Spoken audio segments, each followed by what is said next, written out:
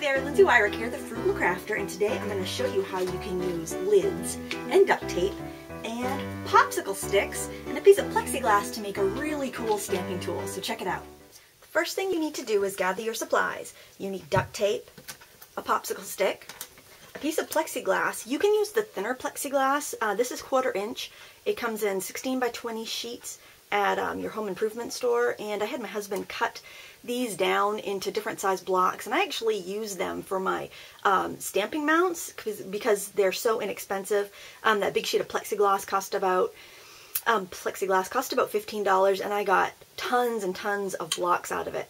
If you can only find the smaller plexiglass, that will work just fine, so don't worry about that. And you need a lid. This is just a lid from a coffee can. Use different sizes because they'll give you different round things to work with, obviously. And you'll need a pair of heavy-duty scissors or an X-Acto knife. The first thing, I'm going to show you paper that I made with my homemade jig. See how you get a nice kaleidoscope effect? And here is a layout that I made yesterday. I had this really bright canary yellow paper, and to kind of tone it down, I used my jig to stamp these wonderful medallions, and then I freehand stamped these bigger ones around the edge because my jig was too small to reach the edges, but the one I made earlier today would do that just fine. Alright, so the first thing you want to do is take a lid, and you want to trace it on a piece of scrap paper. And then you want to cut out this circle. So you cut your paper into a circle and fold it in half. Let me move this out of the way so you can see what I'm doing better. Fold it in half again. And fold it in half again. Now the more folds you make, the more notches you'll have on your template. And here I am just going to trace the end of it. I'm going to show you. I took this block earlier and I taped a popsicle stick to it with a piece of duct tape. So that's basically what you need to do to make your stamping paddle. So now I'm going to trace that popsicle stick on my jig here and cut that out.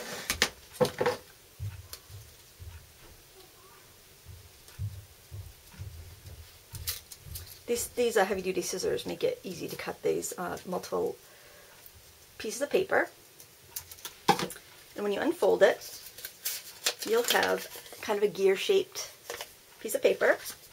And then you want to tape it to your lid, right here on the inside. And then take your scissors and you want to cut out the gaps. And you can bend that down and cut it out, and do that all the way around your lid. Now here is one that I cut previously, and you can kind of see the edges here. I've got a lot of gaps here.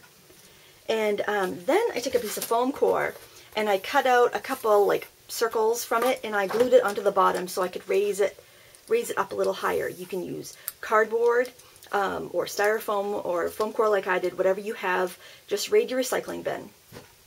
So now we've got our plexiglass with a popsicle stick taped to it, just so it kind of comes out a little bit and it fits in our little gaps here. So to stamp our kaleidoscope, you want to practice on a piece of scrap paper because it might take a little getting used to.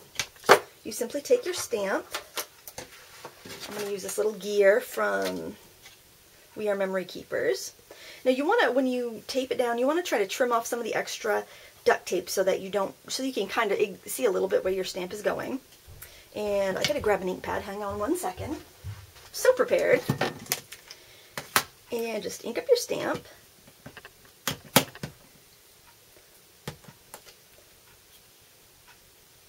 And you just stamp and you make sure that your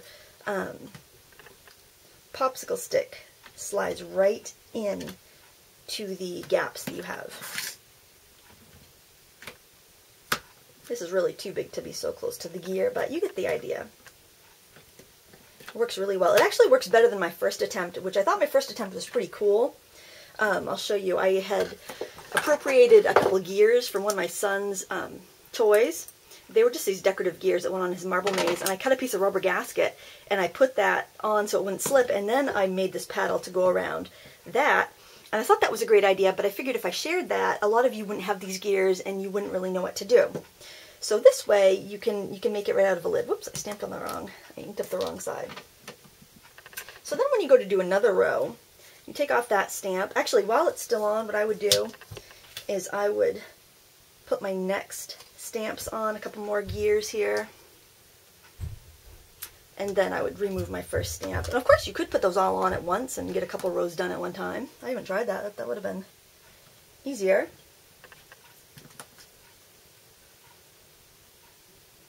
I'm going to move those a little closer together. I can see that they're going to overlap a little bit. And this is why you do it on scrap paper first, because that way you can, you know, figure out exactly what you want to do before you commit to your nice paper. But it's just such a fun way to build a background, and you could skip every other one if you wanted to.